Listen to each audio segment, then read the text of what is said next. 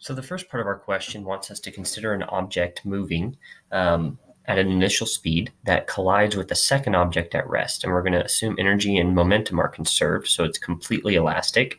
And we want to show that this velocity of the initial object is v, and it's equal to m of the object moving minus m the object at rest times the initial velocity divided by m the object moving plus the m object at rest.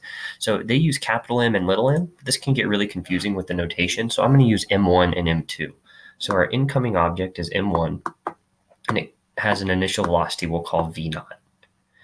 And then the final objects, m1 has final velocity v1, and m2 has final velocity v2. So there's our momentum conservation. Using the same concept, we have energy conservation, which is 1/2 m1 v naught squared is equal to 1/2 m1 v1 squared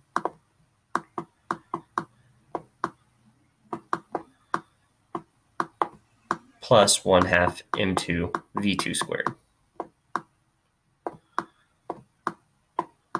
So you'll notice in the energy conservation equation, there's a 1/2 in front of all the terms. So we can just go ahead and cancel that out, because if we divide through by 1/2, that all cancels. So again, M1 is our large capital M. That's the same notation. And then M2 would be the little m in the notation given in the question. I just use M1 and M2 because capital M and then little m are hard to differentiate and can be confusing. So there's some pretty tedious algebra here, but it is just algebra. So let's go ahead and work through this a little bit.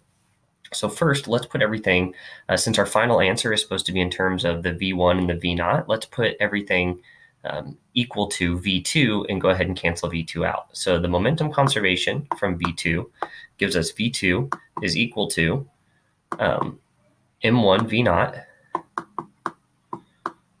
minus M1 V1 divided by M2.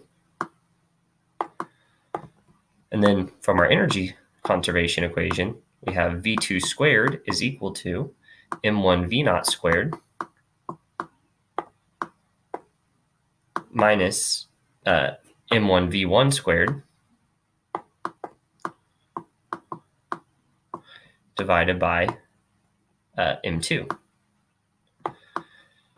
So let's go ahead and take the equation from momentum conservation of V2 and plug it in to the energy conservation V2. So let's take this equation here and plug it in here and set these equal to each other. So what we have, doing it on a new page, is M1 V naught minus M1 V1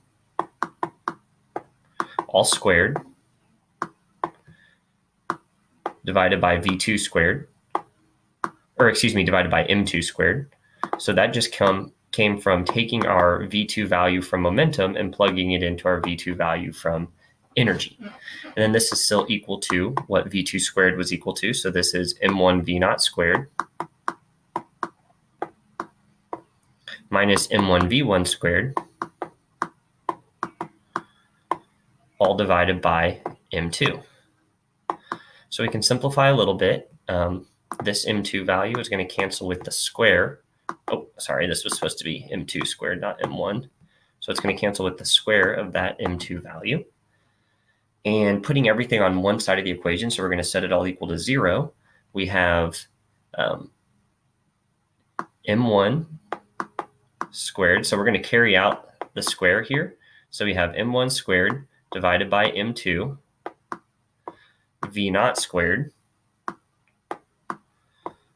minus M1 squared divided by M2 V1 squared. And then that's minus a negative, where those both values are negative. So you multiply them together, that becomes positive. Then we have minus M1 squared over M2 V naught times V1. So that was just carrying out that square. And then we're going to subtract over all the terms on this side of the equation and set everything equal to 0. So this is minus M1 V naught squared plus M1 V1 squared equals to 0. Okay, so at this stage, what I'm thinking is let's use the quadratic formula to solve for V naught, or to solve for V1.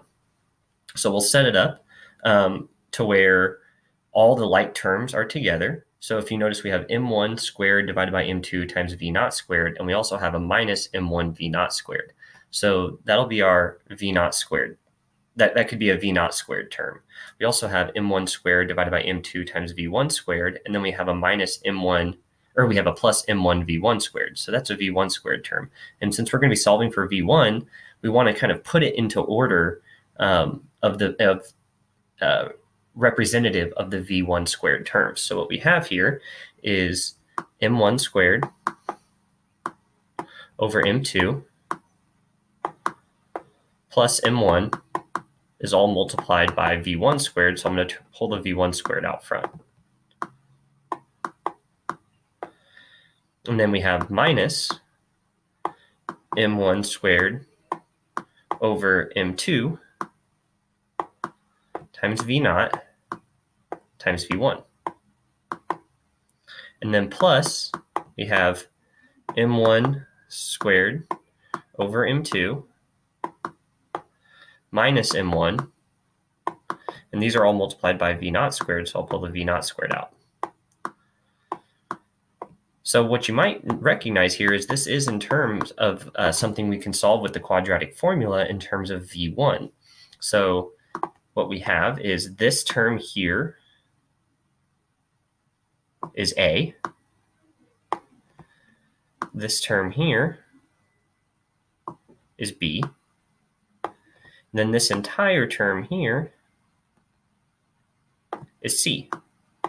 So if we go to our quadratic formula, we'll do this on the next, start doing this on the next page.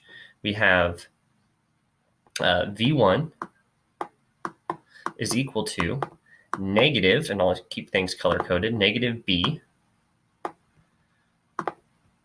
plus or minus the square root of B squared minus 4 times A times C, all divided by 2 times A.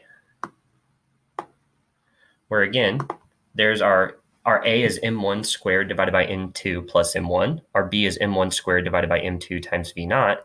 And our C is m1 squared divided by m2 minus m1 times v naught squared, that entire last term, because it doesn't contain any v1 value.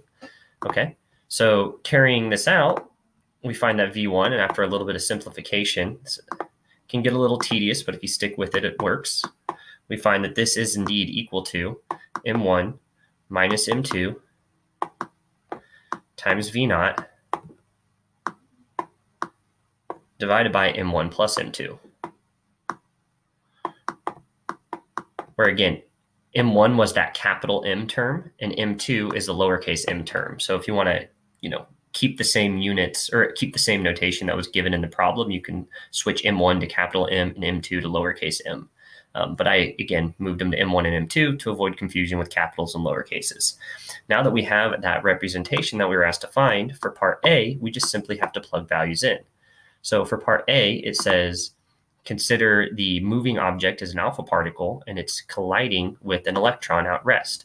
So what we have here is V is equal to M1 is an alpha particle, so this is M alpha, minus M2 is an electron, so this is Me, multiplied by our value V naught, which we're told is 0.01 C. So this is 0.01 times the speed of light, C, divided by M alpha plus Me.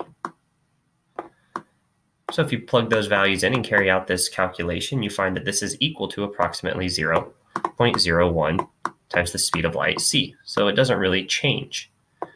For part B, we're going to do the same thing, but now it's colliding with a gold nucleus. So V is equal to M alpha minus the mass of the gold nucleus, which we call M sub G. This is still multiplied by the speed, which is 0.01 C. And then this is divided by M alpha plus Mg. So this time plugging these values in, we find that this is equal to negative, because mg is so large, it becomes negative 0.0096 times the speed of light, c. And then for part C, it's a conceptual part. It says, based on your answer, could an alpha particle be deflected backwards by hitting the electron in a gold atom? So not by hitting the nucleus of the gold atom, but by hitting the electron. But our answer is no, it can't be deflected backwards. This is because it would continue on with the same speed forward, according to our calculation. And that would be our answer for part C. So we can box that in.